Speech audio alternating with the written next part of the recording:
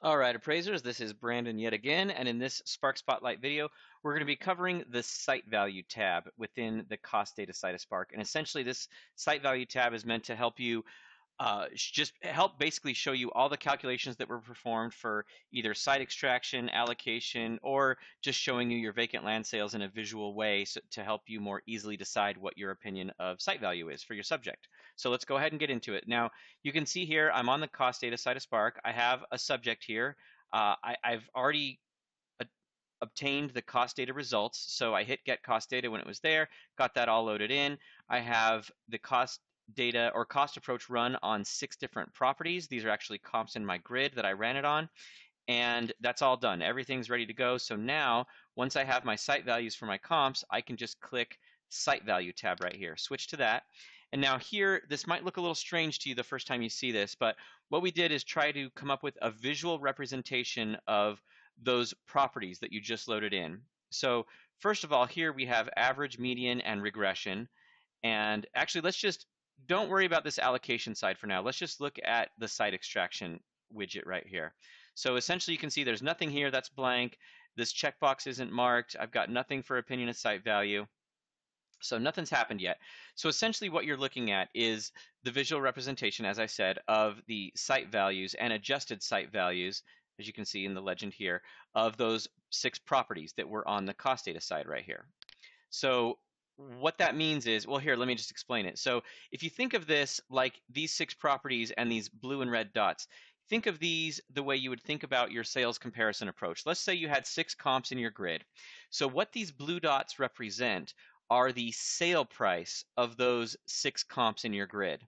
So in this case, it's not actual sale price, it's the site value that's been extracted from those properties. So that's what these blue dots are. And what the red dots represent would be, if you were to compare it to your sales comparison approach, that would be essentially what your final adjusted value is for each of those comps in your grid. So these red dots are after adjusting it to your subject. And in this case, it's the same thing. We've basically adjusted those site values, which so here, right here, for property 1, 66,328, this has been adjusted to the subject site size. And let me show you what we mean by that. So right here, again, I can hover over this and you can see the site value in that little tooltip that pops up. It says in blue 66,328, and after adjusting it to your subject, it's 66,183. Now those numbers are almost identical, and that's because the subject site size is almost identical to the property 1 site size. You can see in the tooltip it says the site size for property 1 is 7776 and my subject site size is 7759. So they're almost the same. That's why these blue and red dots are so close to each other. Now let's look at property 3. So property 3, the site value is 69,459, but the adjusted site value is 65,860 because that property is actually larger. It's 8183 square feet. So to adjust it down to the subject site size, it's actually 65,860. And the math is shown to you right there. So the site value is 69,459, and price per square foot of that is $8.49. So all you do is you take that $8.49, multiply it by the subject site size, and that gives you the 65,860. Now, for those of you who, there's a couple things going on as well with that. So I understand that the further away in site size the property is from your subject, then the less accurate your price per square foot is going to be because of the principle of diminishing returns. It might be a little bit off. So you would expect that a property that's much larger than your subject will probably have a smaller price per square foot. And then properties that are significantly smaller than your subject in turn will also have or should have a price per square foot that's a bit higher than your subject. So you just got to consider that when you're looking at these red numbers. And actually in this case, it works out pretty well because property 6 here is actually much lower than these other red dots. So, and you can see the range here on the x-axis is 50,000 up to 90,000. So this one is actually lower. The adjusted site value is 61,886, which is much lower than these other red dots. And that actually makes sense because this property is much larger than the subject, and it's also larger than most of these other properties. So you would expect the price per square foot to be lower, and that's essentially what happened. The price per square foot is lower, which is why this red dot is lower on the scale than the other red dots.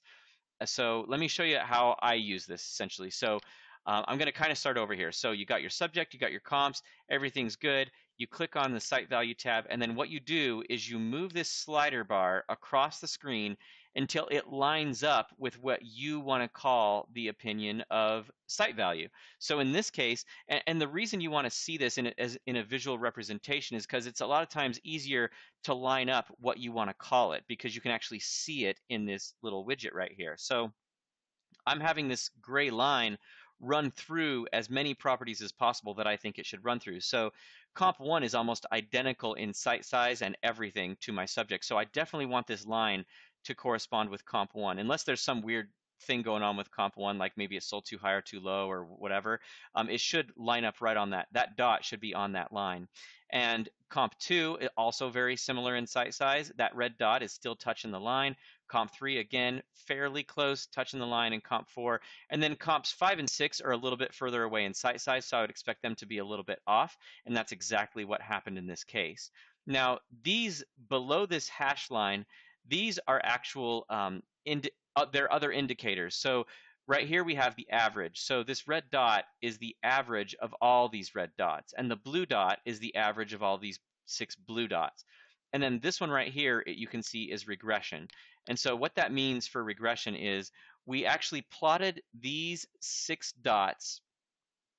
We'll talk about just the blue dots for now. So it plots those blue dots a on a chart, and then it runs regression on those data points, and it gets a trend line essentially. And then what Spark does is it plugs into that trend line the site size of the subject, and it gets a number. And in this case, that's the number it got. It got 65,807. And then it does the same exact thing on the red dots. And in this case, for the red one, it got 65,877. They're almost identical. And so that's essentially what happens when it calculates regression. And then lastly, what I want to show you is if you don't really like looking at things in this visual representation, you want to see the actual numbers, all you do is you click Show Data right here. And then Spark shows you in this chart format exactly what's going on. So you can see properties 1 through 6. You can see what the actual site value is from extraction. You can see the site size, the price per square foot, and then the adjusted number over here on the right. And then you can also see the averages, the medians, and the 2 regression numbers. Lastly, Spark down here shows you how things were calculated. It shows you the equation. It also I'm sorry, and it shows you the regression equation. So you have the y equals mx plus b essentially. And all you do here is for x, you plug in your subject site size, 7759. If you plug that into these equations, that gives you this regression number, or I should say these regression numbers. So yeah, that's the way it works. So hopefully this kind of helps you out. It's probably going to take a few times of using it before you get the hang of it, but essentially all you do is you come in here, you move this bar to kind of line up with what you think best represents what it should be, and you get a number. And so that's essentially your number from site extraction. And then over here we have allocation. Now in my area, allocation is not as accurate, and you can see these blue dots and red dots are all over the place. So it doesn't mean as much, especially since the red dots are all over the place. That kind of tells you that this doesn't have as much value. You shouldn't give it as much weight because things are kind of wacky. They're all over the place. So I'm going to try it the best I can. Maybe I'll call it somewhere between properties 1 and 2. We'll call it 46,000. So basically from extraction, I've got 66,000. From allocation, I've got 46. So my final opinion of site value, I'm going to place a lot more weight on extraction. It appears to be much more accurate to me.